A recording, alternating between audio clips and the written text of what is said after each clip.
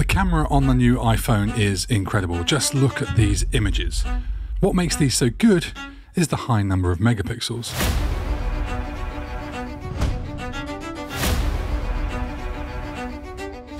The iPhone 15 Pro now comes with a 48 megapixel main camera. That's 4 times more than the 12 megapixel camera on the iPhone 11 Pro that I've got here, which of course means it's 4 times as good. Okay, everything I just said was a lie. Well, not everything. The iPhone 15 does come with a 48 megapixel main camera, which is 4 times more than the 11 Pro. And that's it. But that doesn't mean it's 4 times as good. And the bigger confession is that the images at the start of this video weren't even from the iPhone 15, nor were they from the iPhone 11. In fact, they weren't from an iPhone at all. They're from a camera that's 10 years old and another that's 14 years old. And both only have a 12 megapixel sensor. This is one. This is the Fujifilm X-M1 that we bought on Facebook Marketplace last week for 40 quid. It's a decade old and written off as a camera that's past it by most people. But, you know, you can change lenses. It's got knobs and dials for everything. Flippy out screen, a built-in flash.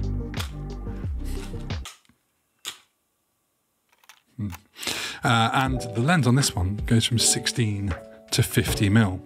The point I'm trying to make is that the number of megapixels is far from the most important part of the camera. The lens is arguably the most important, and the tiny lenses in phones are their biggest weakness. It means the phone software ends up having to do a lot of the heavy lifting when it comes to making a great final image that's sharp and has depth of field.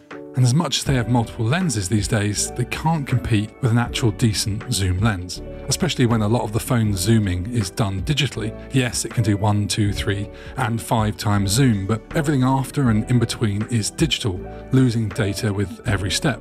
And did you know that while Apple promotes the iPhone 15 Pro as having a 48 megapixel sensor, the ultra-wide and telephoto lenses only use a 12 megapixel sensor. It's the same that's in this Fuji. Let's not even get into the Pro RAW files. They're perceived as being the phone equivalent of shooting in a RAW format used on dedicated Pro cameras, but they're not RAW files really, it seems. Apple, of course, is fairly secretive about it, but it seems to be just a marketing term for files with more information and dynamic range, coupled with some alleged AI improvements. And one of my gripes with phones is trying to use them in any kind of manual mode is just awful. But let's not pretend. Modern smartphone photos are incredible. What they achieve shouldn't be possible.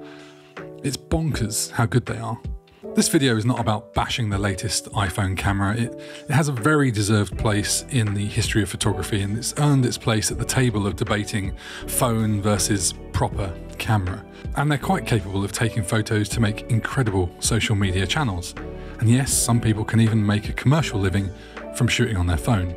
The irony of all this is one of the most frequent questions I get asked is, what camera should I get?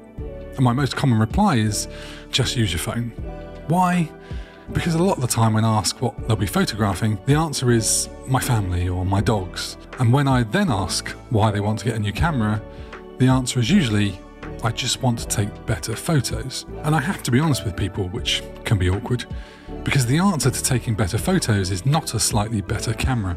A few extra megapixels or an extra lens on your smartphone will not suddenly transform your dog walk photos into something that will earn a place in National Geographic. Most people aren't going to get lower to the ground to get better angles and composition of their subjects. Neither are they going to find the best way to light them or consider what aperture would really suit the shot and give the best depth of field.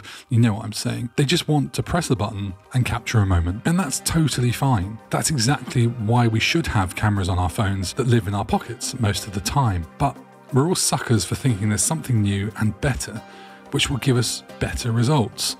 The sad truth is, you can get a newer iPhone with more megapixels, and nobody will notice the difference. You might even get an expensive mirrorless Pro camera, and they still might not notice the difference. Because at the end of the day, the biggest upgrade you can give to your photography is the operating system of the person taking the photo. And that's you, in case that wasn't clear. If you really want to take better photos, the best thing you can do is take more photos, look at more photos, work out what you like and why, learn new techniques, try new styles, and maybe even buy a dedicated camera to take photos of what you love to take photos of. It doesn't matter if it's your dog, your child, your car, your favourite beach. You shoot what you want to. If you're happy shooting on your phone, then do that. Even if that's an iPhone 8 or SE or Android something. The reason I encourage people not to buy a camera and stick with their current smartphone is because the extra money they spend won't really give them a return on that investment. The same applies to upgrading your current phone for the latest model. Save that money, buy a light or something, go on holiday to take some nice photos somewhere different. The iPhone camera is without doubt the best choice for some people. And there's no shame or shade in me saying that. It's a great tool. I use mine all the time. I rarely take photos I love, but that's just me.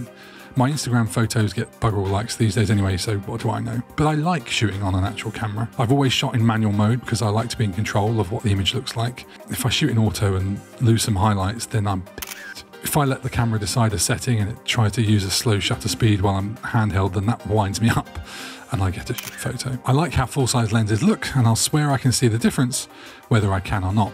And I swear phone camera images always look digitally over-sharpened or blotchy and artificial. And I haven't so far even compared shooting digitally to shooting on film, but I won't go there, that's too far. But all this is subjective. It's just my opinion. I know some of you in the comments will say things like, I knew those photos at the start weren't on the iPhone 15. They aren't even very good. Or, of course you can tell the difference between the megapixel sizes. Yeah, I know. And I thank you for your engagement. If you're like me and convinced of your own point of view, then I can only imagine your rage at watching to this point of the video. Congratulations on getting this far. And don't even think about saying iPhones are rubbish and it would be a different story with Samsung or a Google Pixel, because, well, you'd be massively missing the point. What's the point in this video again? Ah, yes. Megapixels don't make a great photo. You do. It's got a bit ranty, didn't it? Like and subscribe.